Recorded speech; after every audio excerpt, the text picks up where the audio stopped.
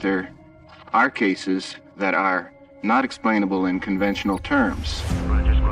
That have been made by credible observers of relatively incredible things.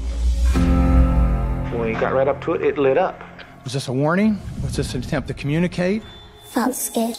I was running and playing, and then I saw this maroon color in the sky.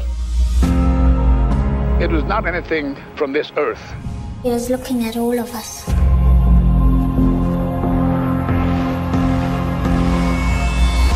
Maybe they're trying to communicate. They were reaching out to us. There is an immense array of unanswered questions and an urgent need to get to the bottom of it. The public has a right to know. My gosh, look at this thing. The question is no longer if they are here, but why. What are they doing? What do they want from us? What are their motivations? For over 75 years, there have been sightings in the sky. The UFO shut down several missile silos in Montana. Thousands of witnesses worldwide. It had to be a data collection. I'm sure they scanned the warhead. Just kind of hovering there. It never changed its longitudinal axis. And then it goes poof and it takes off the side. And high-level cover-ups. The government was covering up what happened at Roswell.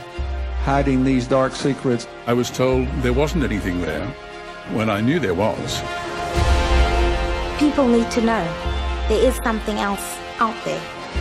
Yes, there had been visitation, crashed craft, material recovered. Shouldn't we be spending some money to study all these phenomena? I knew this was breaking news for the front page of the New York Times.